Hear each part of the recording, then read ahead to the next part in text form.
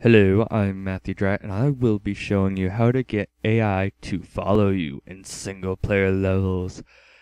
I'm going to be using Danger Canyon for this just because it's simple.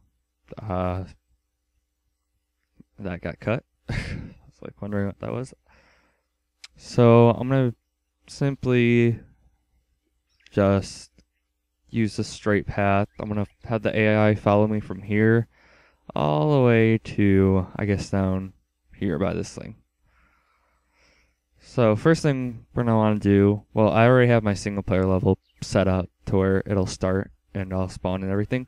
So once you get all that working, I'm going to create a new encounter here. I'm just going to call this encounter because whatever, not initially created player because I'm too lazy to set that up in the scripts.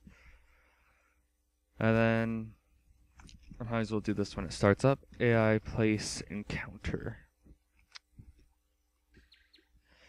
So the player spawns right here. So I'm going to create a new squad. This will be extra. I'm going to assign it to an extra AR. Have guard at guarding position, guard at guarding position. And then I'm going to have him, we can have two of them. We're going to have two of them. Right there. 2, 2. And we're going to get to flags and attacking through defending in a bit, but first thing we're gonna want to do is set up our firing positions. Now this can be tricky if not done correctly.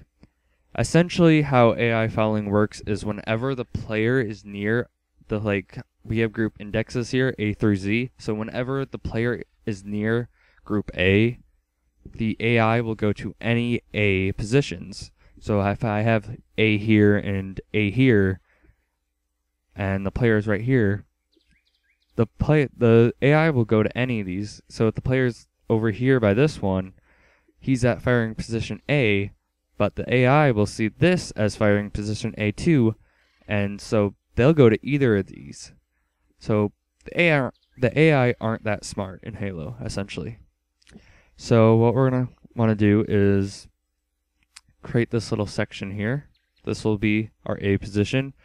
You might want to spread it out a bit more. I'm kind of clumping it up just for this tutorial. But I'm going to place B in this next section here. So when the player goes from A to B, now he's in the B sections, the AI will move up to B. And same with C. I'm doing them in like short little sections just so we can have some results here when I go in game. So we have our firing positions in a line like this. And so now what we're going to want to do is I'm going to click straight on squads. We're not going to click on any others. We're just going to click straight to squads. I'm going to click automatic migration. And essentially what automatic migration will do is allow the AI to move between any of the squads.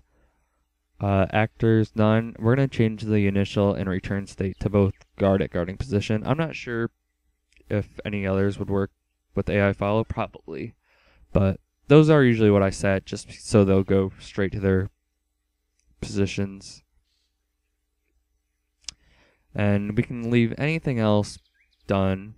So essentially imagine this as A, as position A. So I'm going to click automatic migration here. I'm going to go A through attacking, through defending. That's great and all, but now we need same thing for B, C, D, E, F, G, H. So I'm just going to name these relative to their firing position. Speaking is hard. So B through H. And I'm going to do the exact same thing, attacking through defending, attacking through defending. So now, quite honestly, we have everything that's needed in terms of Sapien. Our AI should spawn, and we have our firing position set up. So I'm going to save this here. I'm going to go to our scripts. I am going to just copy and paste the script, which I already had copied there. And then encounter. I've seen this done a few different ways, set up differently. Some people put in the script where AI magically see, so that way their encounter will magically see the player. That's not required there. Sometimes I'll see like another tutorial or something where they'll create A through whatever, how far it goes, and then they'll take this squad here and they'll migrate it to A, which is quite honestly an unnecessary extra step. So that's why I usually just leave this first one as A. Quite honestly, we could do this, and then that's the exact same thing. So when we spawn, the encounter, when we spawn encounter, these guys will spawn, but since, no other squad has anything set up, we don't have to worry about those spawning. So I usually do follow by encounter. So every time I need like a new group to follow, I'll usually just create that encounter. It's just a simple, easy way out. And so AI place, AI follow target players, encounter, save, compile, save again. And we're going to go in game and check this out. Boom. Let's start this up. And here I am. Here are my two little encounters, or my squads. I'm going to move up here. I'm now over B. They've now moved up to B. I'm going to move over here to C. They now have moved to a C position. And so now, when I keep walking, boom, ba boom, they just keep on going. So, as you see, they stay in their positions until I move over to the next firing positions. So they're staying here until I move up.